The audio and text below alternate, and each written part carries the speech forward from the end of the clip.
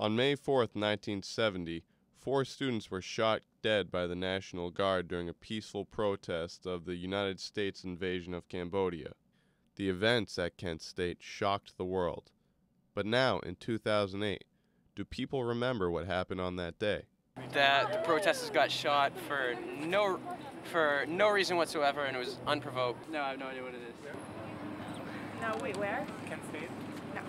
Vietnam. I know about that, yeah. I wish I would have known about it, but I've never heard of it. No? Nope. There was protests there, and I think 6 or 7 people got shot because there was a lot of chaos outside one day, and I think the National Guard had to come down, and chaos ensued, and like 5 people got shot. And it was one of the biggest events of the 60s. In 1970, there was a bunch of students that were protesting the war, and I guess they called the National Guard in, and for some reason or other, there was a shot fired, and the next thing you know, many students got killed. And I don't really know the details of who shot the first shot, but it was a very sad time in our history, actually. The occurrences at Kent State caused people around the world to ask the question of who was to blame for the shootings, the National Guard or the students. It was basically, you know, it made the man look like the bad guy that they were, you know, kind of like a Gandhi thing where you use nonviolent protest and they use violence against you, and it makes them look even worse.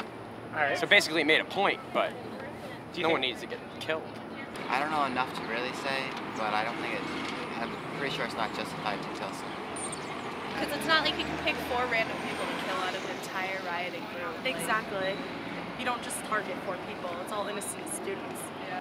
I don't like aggressive force. You support the government, but there again, it's you know, a shame for it to exalt. Terribly sad.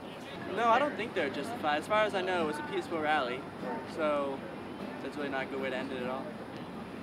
Basically, if they weren't like hurting anybody or like taking a gun to somebody and shooting them or putting anybody in like dangerous path, no, I don't think they were justified at all. I think those fucking people were out of their minds. That's what I think.